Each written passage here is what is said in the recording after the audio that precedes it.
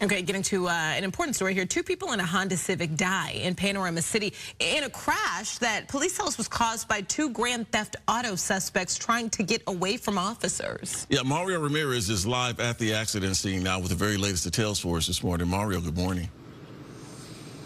Good morning. LAPD officials say the vehicle involved in this high-speed chase, that stolen pickup truck, was just moments away from being tracked by a police helicopter with those units on the ground backing off. But unfortunately, the timing didn't work out. It was just too late before a violent crash here at this intersection of Woodman and Lanark, killing an innocent driver and passenger here in Panorama City. Take a look. Sky Fox showing you the scene from up above.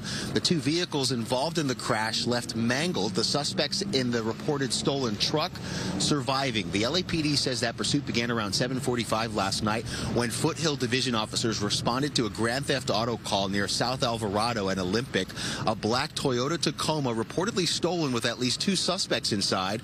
Authorities say when those suspects noticed police were following, they started taking evasive maneuvers, triggering lights and sirens, and that pursuit. The suspects, they say, sped into Panorama City, driving north on Woodman Avenue from Cantera Street before crashing into a gray Honda Civic here at this intersection, killing 2 innocent bystanders inside. Listen.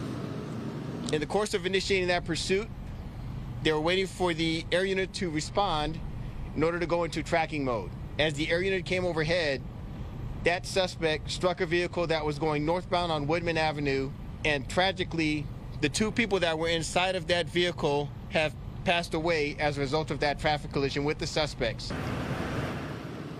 And following the crash, the driver in the stolen pickup truck tried to take off on foot and was taken down with officers using a taser on him in a nearby parking lot. The driver and passenger both in custody after being treated for injuries, now facing several felony charges, including vehicular manslaughter. Now, as for those 2 innocent bystanders in the gray Honda Civic, witnesses on the scene say it was 2 men in that vehicle. Back out here live, one pronounced dead on the scene, the other losing their life at the hospital from their injuries. And they haven't been named officially just yet, but we expect to learn more here in just a few hours. For now, reporting live in Panorama City. We'll send it back to you. All right. Mario, thanks so much.